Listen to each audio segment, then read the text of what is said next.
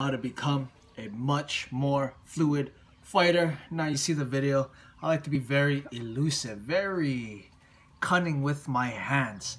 I like to refer to my style as like a snake. I like to just slither down low and strike with really quick precision, lightning quick precision. But I really like that style, just that kind of lanky, more fluid style. Now, in order for you to get a much more fluid style, okay, here are some tips that will help you out. Number one, music. You know, every great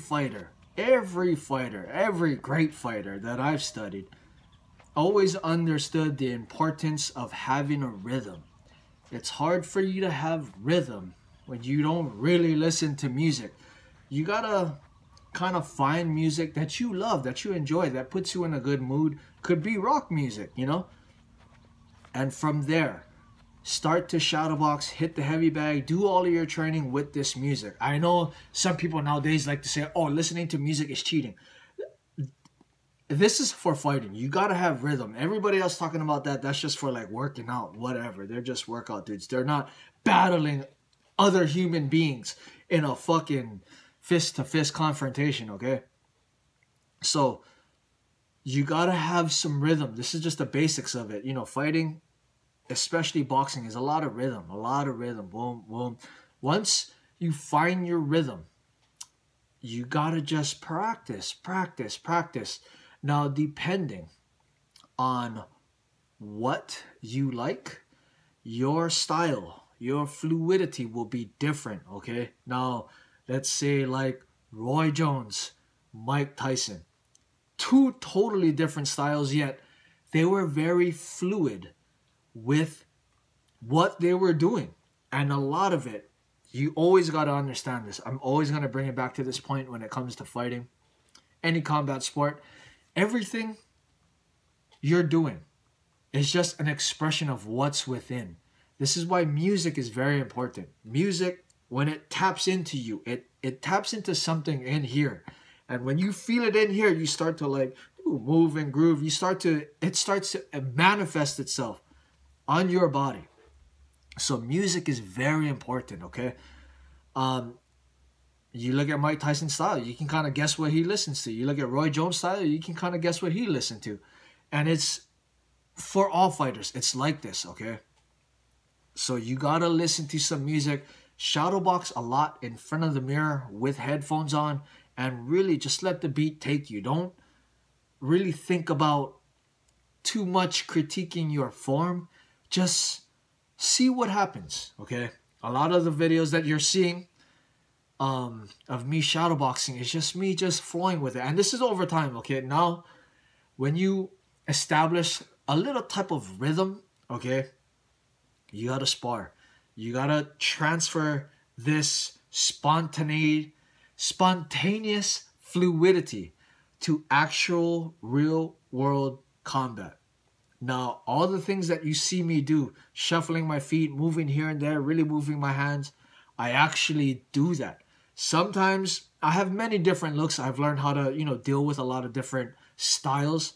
So even though I shadow box one way, I'm not going to fight everybody that way. Sometimes I'll keep a close guard. Sometimes I'll take like a tie stance, really throw my kicks, or I'll use a boxer stance, really Philly shell, whatever, okay? I've learned to do it all.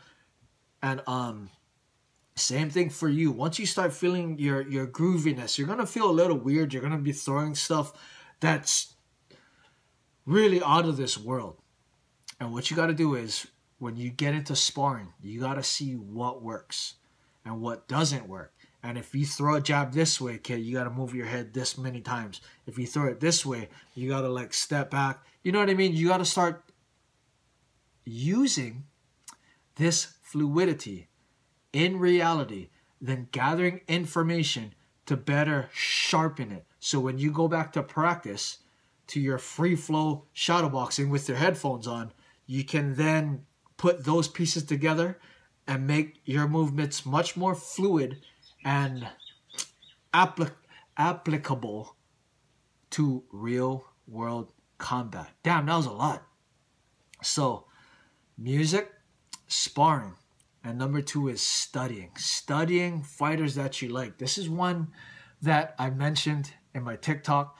I'll mention it here again, is that, you know, when you're trying to find a style, trying to find, you know, what is good for you, instead of trying to pay attention to who wins the most, of course you want to know who wins the most, but just like with music, you want to study fighters that your eye is drawn to.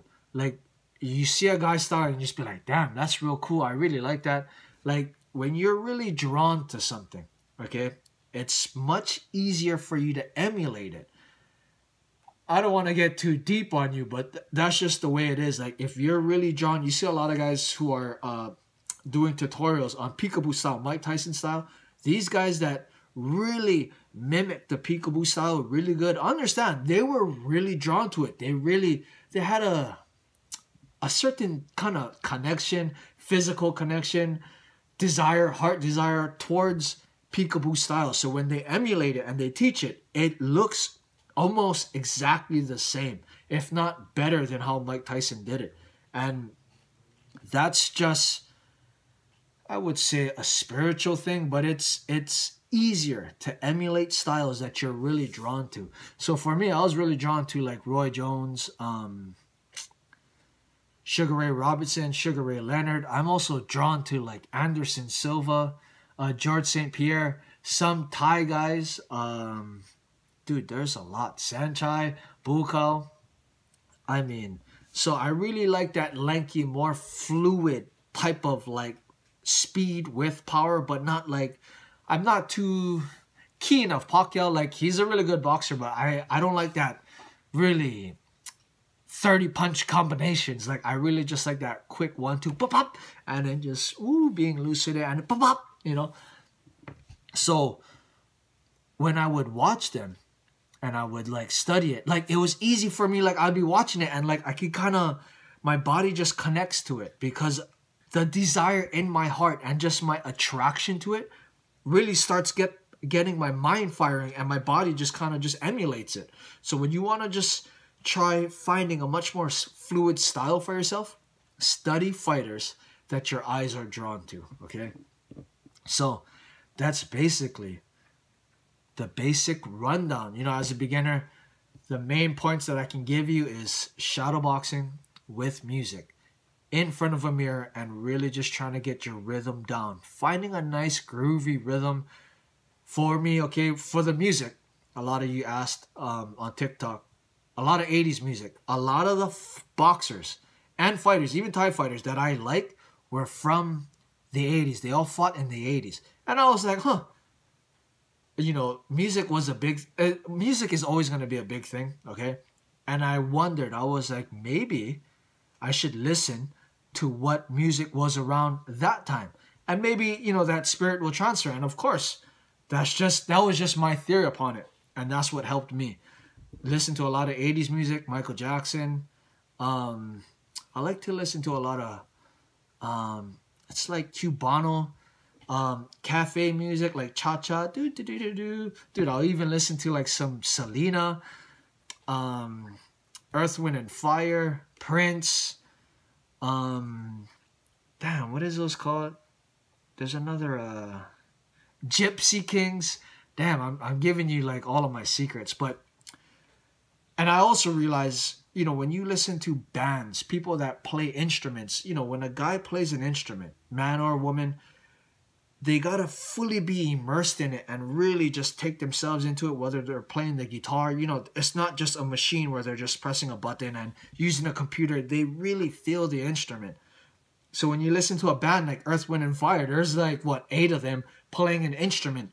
It's all of these energies just immersed in their instrument, coming together to make one sound, and it just like fills you up, and it's like, whoa, makes me want to move my head. Like, I can hear the rhythm in my head, bing, bing, bing, and it just, that's how music can really help your style, making you much more fluid, much more loose. If you like to be tight, same thing. You watch Mike Tyson, even though he was a very rugged guy, he was actually really loose, how he threw his punches, how he, whoa, to move your head that fast. Your back muscles, your legs can't be tight, okay? You got to be very fluid to move like Mike Tyson. Even Roy Jones, even though he was kind of muscular and ripped, very fluid. Same thing, Sugar Ray Leonard. Very fluid, very smooth with it. Mayweather, same thing. You watch a lot of Mayweather's training sessions. There's Michael Jackson in the background. Okay, so music.